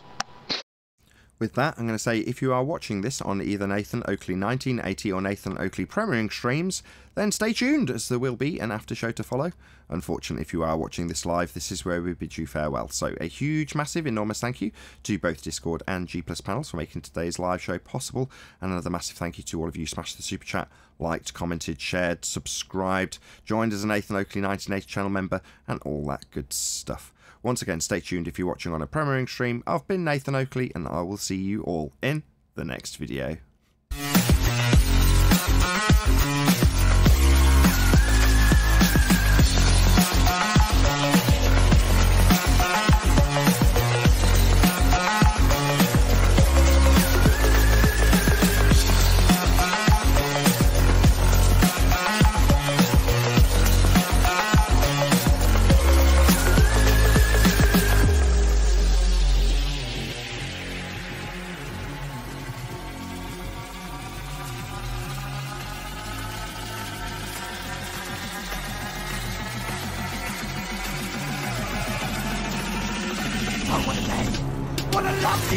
Shout out to Drum Guy for smashing the super chat just after the live stream had ended.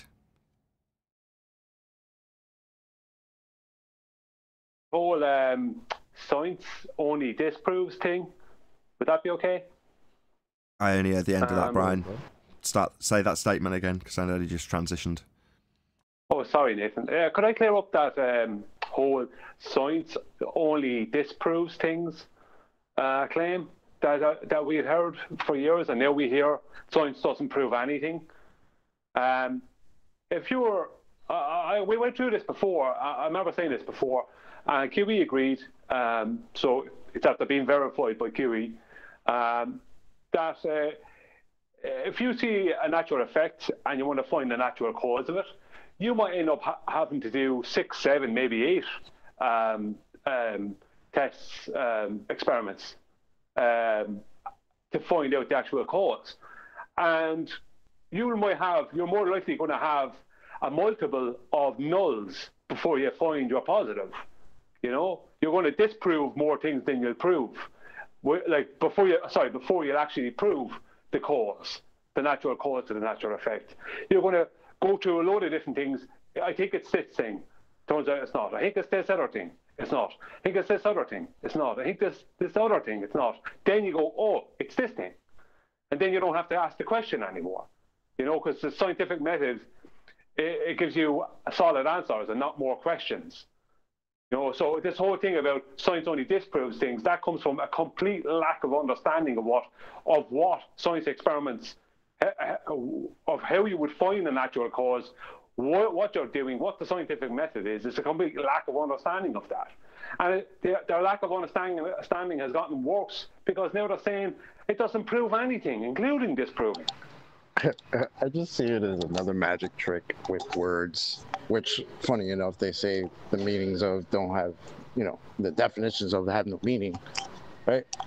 Because, I mean, like, if you were to prove or disprove that acid causes water to boil, you've proven that acid doesn't cause water to boil.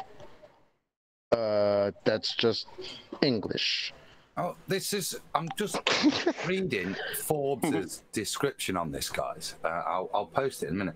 But I think this is the crux of what their argument, Chocolate, is that, yes, in the empirical experiment now, yes, it does prove that. But in the future, we might discover something where acid could make water to boil. So therefore, we can't categorically say it's proof. That seems to be their caveat on these things. Yeah, anything is possible, kind of nonsense. Yeah. And maybe some kind of acid won't burn your skin when you pour it on it. You know, maybe that won't happen. How maybe will we find that out? You know, that's complete utter rubbish. Sorry, John.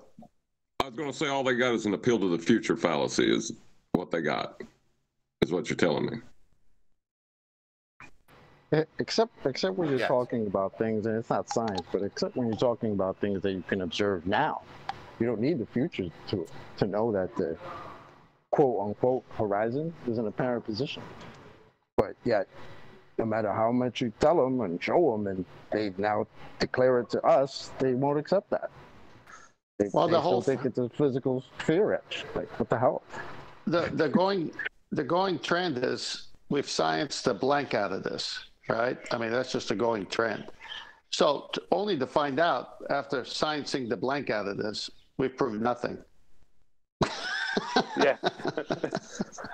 We should have scienced the blank out of it. You know, it's like Adam was saying there, where they can state that how do you know in the future we won't find out that acid causes water to boil?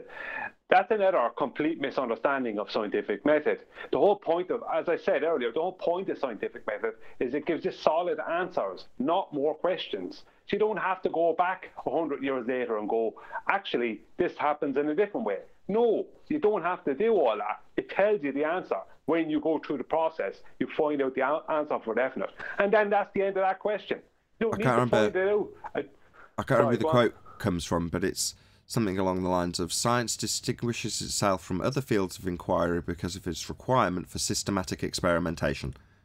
That's pretty much verbatim, and I can't tell you who said it. But there we go.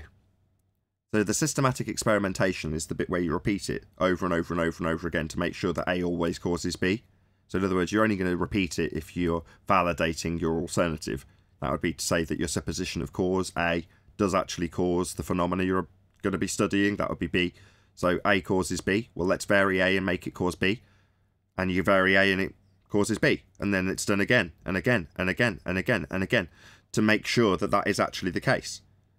So the systematic experimentation stage is the continued verification of that supposition of cause as valid. Nathan, you said it Saturday.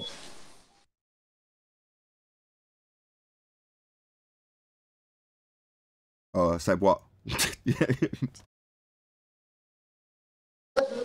What you just said, the whole thing about science. You said, I don't know who said it. I said, you said it Saturday on Ballbusters. No, it's a quote. It's not me that said that. I might have said it on Saturday, but it's certainly not me that said it originally. Kiwi would know who that quote came from originally. I don't remember who it came from originally. Well, a lot of their problems. Shankar. Sorry, did somebody say to me who it was? Did somebody know? I'm thinking I could be.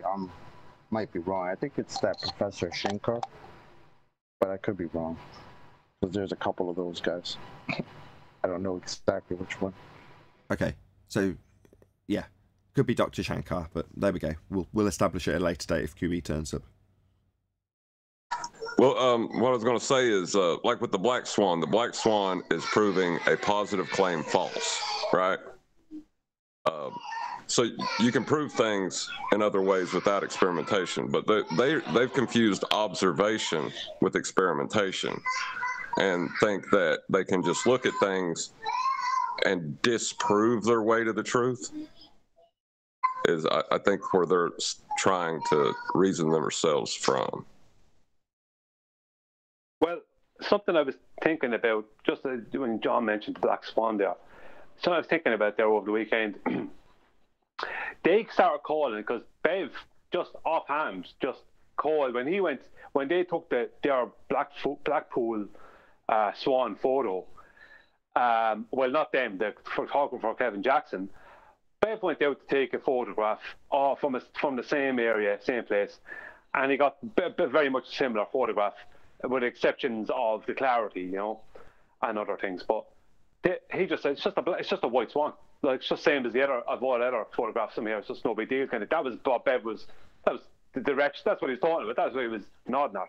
No big deal. It was just an offhand comment, and they started calling their observation the white swan.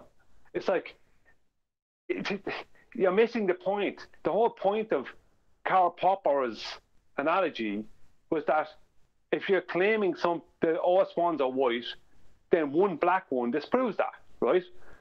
And they call it a white swan, completely disproving. What I mean is that calling it a white swan after the black swan had come out makes it completely pointless. You're basically saying, there's nothing to look at here. It's the level of village idiot. So someone comes along to the town that's infested with white swans. They're everywhere. They're just really common. They are here, actually. We've got loads of swans in Leamington. Most of them white. Anyway, guy comes up and says, you do realise that not all of those swans are white? And the village idiot says, of course they're all white. Look, they're all white. And the guy goes in his bag and pulls out a black swan. And goes, here you go, village idiot. Look, here's a swan. It's black. He then puts the black swan back in his bag, metaphorically speaking. And the village idiot goes, scratches his head, reaches over to his side and goes, look, a white swan. You're like, yeah. That didn't change before or after I showed you that black swans do exist. Showing me another white swan won't change that black swans exist. You just saw one. So what, your argument is now to show me a white swan? Are you insane? Yeah, very really thick people that we're dealing with, Brian. Yeah. And then if they don't see the black swan, if they didn't happen to see the black swan that you just put back in your bag, they'll deny the existence of the black swan, which is hilarious because that's the black swan fallacy that we've been charged with, which is what they do when they're charging us with it, which is freaking fantastic. You gotta love that shit. It's obvious. We're going to just keep talking about this forever because of their responses to good questions. But let's dig down and get the motive. The motive is, I can't use science anymore to prove the globe. So I've got to discredit science because I will never give up the globe. This is where they're at. All their arguments has to do with the cult that they're in. They can't deny the evidence of the black swan, so they go and say, well, let's attack it from this point of view, and then we'll even say science doesn't prove things to attack other arguments from that point of view. They have to keep doing this because any amount of evidence you show them, they have to admit that they've been in the heliocentric cult all these years, and they don't want to do that. That's the real problem. Whereas other people, like John, the minute he realized he couldn't measure the dip angle and the whole Al Biruni story fell apart, he says, you know what? You can't measure it. It's calculated. The Earth is flat. He got it because he's not defending anything. He wanted to know. So all the new people, just go back to the early episodes, man. When these clowns came here and told us every day that science proves the ball, right? Rumpus himself has said it. Our videos 2 minutes long, 3 minutes long of Rumpus just saying, body of science proves this, body of science proves that. Right? Body of science proves gas pressure without a container. Body of science proves R. Body of science proves everything. Right? For years and years and years. So why all of a sudden today, this clown were to show up here, he would say, well, science doesn't prove things. As a matter of fact, he did show up one day and said science doesn't prove things. And I asked him, I was like, wait a minute. Aren't you the same guy that came here for 2 years and told us that the body of science proves everything? What do you mean? What are you talking about? Yeah, I didn't mean it proves anything because, you know, science doesn't prove. I mean, this is where they're at, which is why they're not here. It's ridiculous. Well, you know, the reason, like, my arguments prior to the Black Swan solely dealt in measurements because I understood that if you can't measure it, it doesn't physically exist. That's that's your bad for knowing the difference between a measurement and a calculation. If science doesn't prove things, what proves things? Are you asking us like we're globers? Well, nothing. There's no proof of anything. We might as well be a brain in a jar at that point, according to a glober. Now, if I could address this, oh no, and you go first. Yeah, I just got back. But science doesn't prove anything, but the body of science does. Yeah, right. There you go. How's that, Sasha? There's your globe head response. Yeah, that's true even. No, science does prove things. The body of science is actually pseudoscience repackaged. No, but the world in what we live, it's full of body of science. Yeah, that's right. I think. Okay. Go on, Adam. Everyone else, be quiet, please. Go ahead, Adam. I've got a feeling that they're misinterpreting their own gurus. If I could just read this passage, and I think what they're misinterpreting is what an experiment proves, and its empiricism, and then how you then extrapolate that. Bloody phone. How you then extrapolate that to a theory, a scientific theory. So if I can just quote Einstein, the scientific theorist is not to be envied, for nature, or more precisely experiment, is an inexhaustible and not very friendly judge of his work. It never says yes to a theory. In the most favourable cases, it says maybe, and in the great majority of cases, simply no. If an experiment agrees with a theory, it means for the latter maybe, and if it does not agree, it means no. Probably every theory will someday experience its no. Most theories soon after conception. And I think even Einstein there is distinguishing between the theory and the scientific experiment. As he says, yeah, if an experiment agrees with a theory, there's your gold standard, the experiment. Right? If it agrees with the theory, it means for the theory, maybe. But it doesn't mean for science, maybe. That's established within the experiment. How you then use experiment to validate your theory is the point that I think is the bit that's object for future debate, because that's an extrapolation past the experiment, and what the hypothesis says is not what will be within the theory specifically. But isn't he talking about the colloquial theory? Because don't you get the scientific theory after the experiment? Yes. Yes, correct. My point. Spot on. Yes, he's talking about where you say colloquial, he could be talking about the mathematical theory, and he's bastardizing what actually occurs. So in linguistic terms, he makes sense, right? Because he's saying that the theory comes after the experiment. Well, yeah, in science, you do your experiment and then comes your theory afterwards. But that's not what he's actually saying.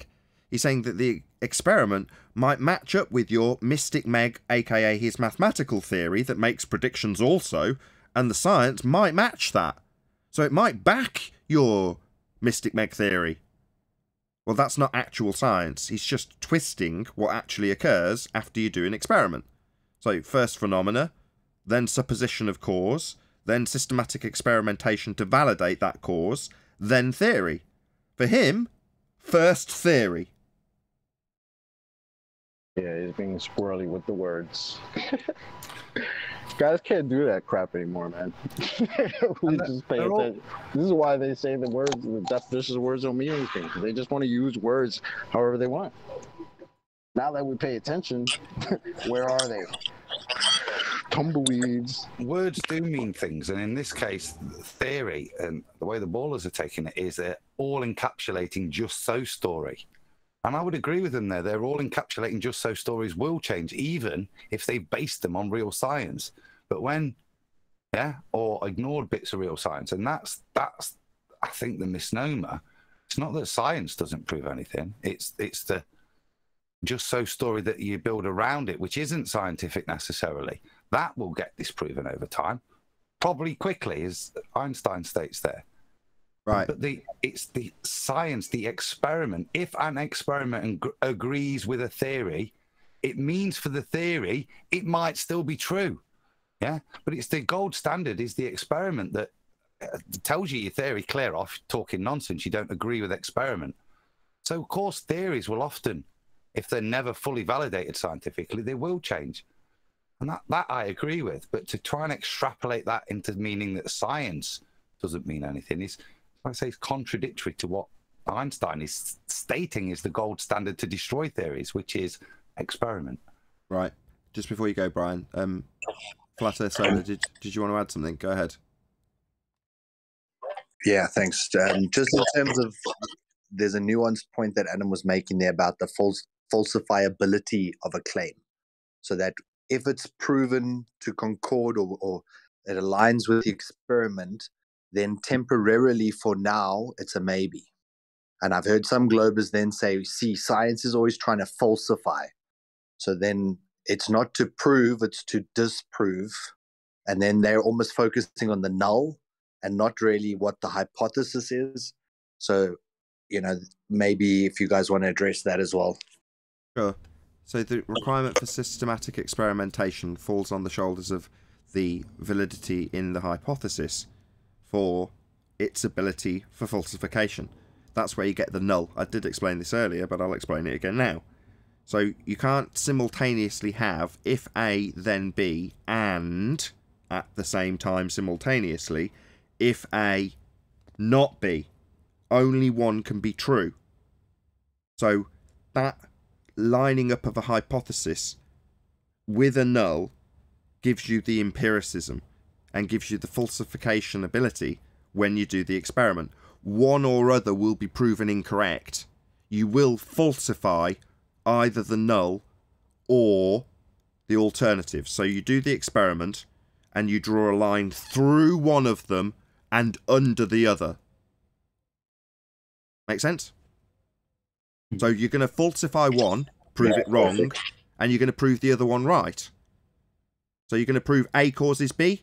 Well, then you disproved that A doesn't cause B. You prove that incorrect. You have falsified your null. Yeah? If you vary A and it doesn't cause B, that's your prediction in the null. You validate your null. You have falsified your alternative. Okay?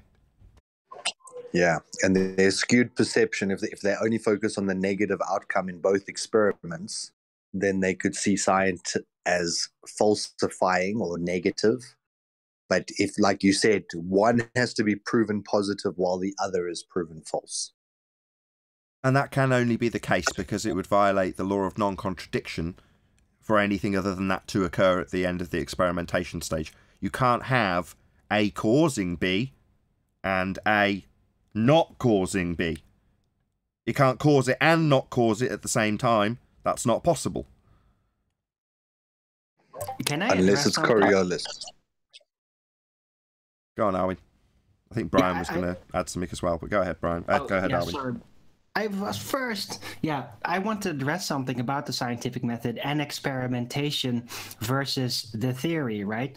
Because when Adam read that out, what I got out of it is like, yeah, you do the experiment, it is there, but the theory behind it may alter, right? Well, I'd like to actually address that by saying that, yeah, if you do the experiment in the physical world, you perform the experiment that is tied into the hypothesis, and you get a result, then you have that data. You did something, it did something in the experiment that happened. And right, especially if it is repeatable, the setup, then that happens. And that is completely independent from any theory tied into that thing that happens, right? I think that is what it means, because the backdrop the causal chain structure behind it may get very complicated. So there might be a theory like, oh, the ether causes it, right? Being very sloppy here. And then you do an experiment, and then, yeah, it kind of works out. You have some causal relation, and then you tie it all the way back. So, yeah, that could only be possible because of the ether way, way, way behind this situation that is the experiment. Okay. So what you've actually described is an affirming the consequent formal logical fallacy, and then just described it with the title experiment. Can I? No, but I'm trying to say. Owen, let me just address that. All right. No, yes and no. So yes, you could have an experiment that validates something scientifically, and you could then use that proof within a theory, such as, oh, this bit of proof fits within my theory of ether. Yeah. That doesn't mean the theory of ether is scientific, and it certainly probably means it's going to get disproven later. But what will not get disproven is the solid experiment you did, yeah, which you've then used conjecture to get to your just so story theory. But the solid experiment still stands as factually and scientifically correct. How you use that individual fact you get from the experiment to postulate a theory is on you, yeah, and isn't scientific. That's the science of the experiment, and the conclusion it comes to is and will stay valid. Wow. That's actually what I wanted to say. You said it so much better, but that is kind of like what I got out of it, because I make a distinct difference between conceptual things and structures in your mind and how you connect data and the data out there, because data is data. Data is immutable. Data doesn't change. Things that happen, right? Or that happened, have happened. They can never be unhappened. And that's something that is very solidly reliable. And that's also what makes experimentation in a proper scientific theory setup so valuable, because it's resting on immutable things. Exactly. What you're describing is phenomena. So you're saying for that to have occurred, something caused it, and the effect was observed. Therefore, I don't know what word, immutable or something like that. But you're saying for it to be a phenomena, you've got to observe it being a phenomena. And for it to have happened, the cause of it must have caused it. In other words, that's the solid foundation that you can actually start basing things on, as opposed to you understanding the abstract, which you do, but that's very different to the things actually occurring in front of you in real life. Right, Arwin? Right. It's the difference between empirical and conceptual. Can I add something to that? The position we're in, well, not that we're not in it, but the position that the world is in at the moment with gravity, is they're looking for a way to throw Albert Einstein out the window, because they're looking for the graviton. It's a massless, right? Mass is inertia. Inertia is a description. So it's a descriptionless particle that has that moves around from place to place instantaneously, and it can't be measured and it can't be detected.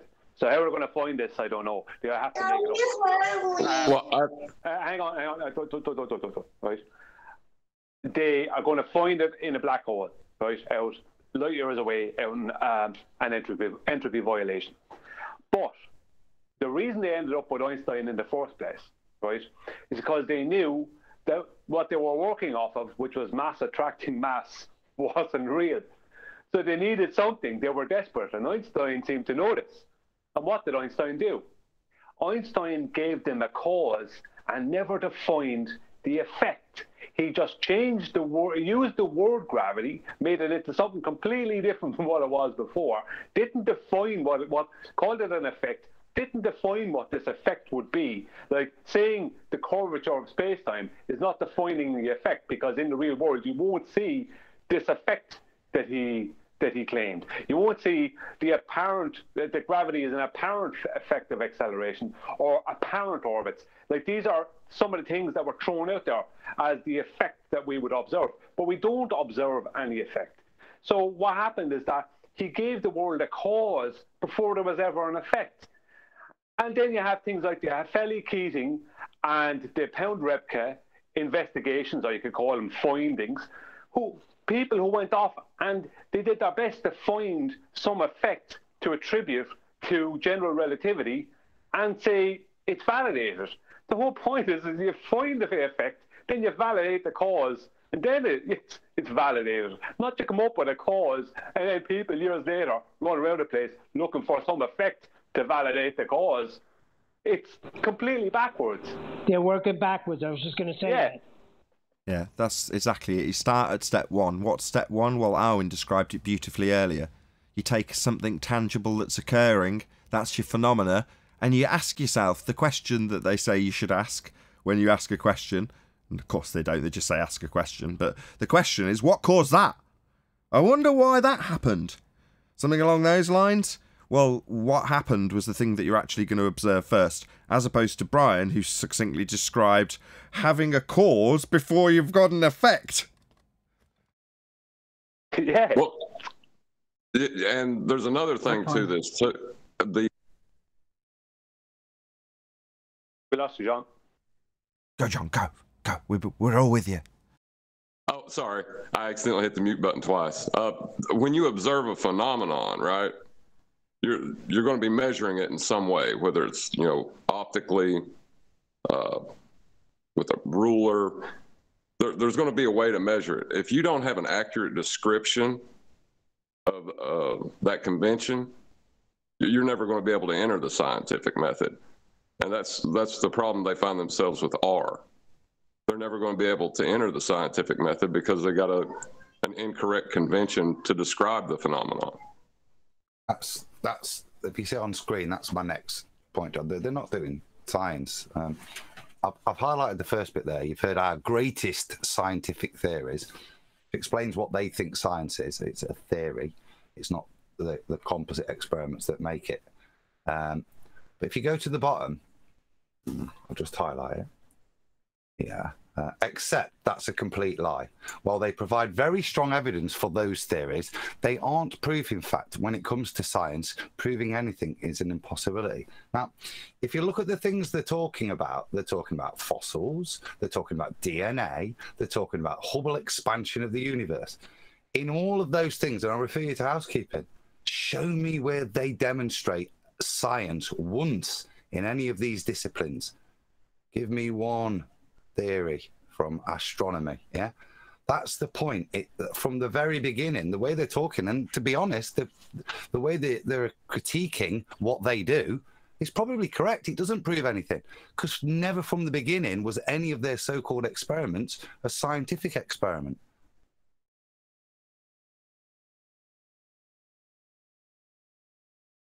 That's right. What I was going to say about the ballers a while ago, just calling them ballers, just as easier than saying anti-flat earthers as a short phrase, is that they remind me of people who go to boxing matches. These people that turn up at these big boxing matches and they're all drinking and whatever else. You see them on TV and that. And they're shouting in at the ring at people who are professional boxers who probably train 6 days a week, several times a day, go through all kinds of hell. And they turn up there, and the people are, some drunk guy is back 20 rows back, shouting at some guy to get up. or whatever. Or Just to hit do him. better. Just hit him. That drives me crazy, Brian. Yeah, and it's like, you know that these people have never even sparred one round with an amateur boxer. Never mind, you know, with their friends. And it's like, you just know that these people have no idea of the reality of the situation. The ballers remind me of them, as opposed to the other fans who do know that reality, who did experience it or do know something about it, and they're not shouting in the ring for the boxer to do this, that, or the other thing, because they know what is possible and not possible. You know, they know that boxer just got a body shot. They know he's winded. They know there's only so much you can do in that position, especially when another professional boxer trying to kill you or whatever. But the people shouting, the ballers are the fellas in the background shouting and screaming at someone to get up or do whatever. You know, just hit him. You know, all this kind of stuff. Without any Meanwhile, he can't even keep his arms up. They're so tired from wearing gloves, jumping up and down. I told my son one day, do you realize that he can't hit him right now? He's freaking exhausted. Yeah. Yeah, that's it. Like, they don't know the reality. You freeze up. You freeze up from the pain and shit, and then you can literally not move for a while. Well, there's only so much you can keep your hands up. Okay. Enough of the boxing analogies. Hold on. We're going to go around in circles on boxing analogies forever. You were talking about the chat skanks and peanut gallery, Brian. Do you want to bring it back onto that? Yeah. It doesn't have to be boxing. It can be football. It can be whatever. It's like they don't know what real science is. So science is anything to them, if you understand what I mean. It can be anything. Anything is possible. You know, as the curving of space-time, all this kind of stuff, anything is possible. Gas pressure without containment. All these things are possible when you don't know the reality of the situation. The reality is gas pressure without a container is not possible, and neither is space-time possible, because space-time requires gas pressure requires a vacuum without a container, and gas not going off into it. Anyway, the point is that these people shout and scream about stuff that is complete craziness simply because they don't know the reality. They're not living in reality. They've never actually been interested in science. They've only ever had an interest in pseudoscience. And they'll never actually ever be in a position where a real science experiment has to be done. They'll never be in a position. They won't even accept the scientific method. Perfect. With that, I'm going to say a huge, massive, enormous thank you to both Discord and G+ panels for making today's after show possible. Of course, a massive thank you to all of you in either Nathan Oakley 1980 or Nathan Oakley premiering streams for hopefully smashing the super chat, liking, commenting, sharing, subscribing, hitting the PayPal link, joining as a Nathan Oakley 1980 channel member, and all that good stuff. I've been Nathan Oakley, and I will see you all in the next video.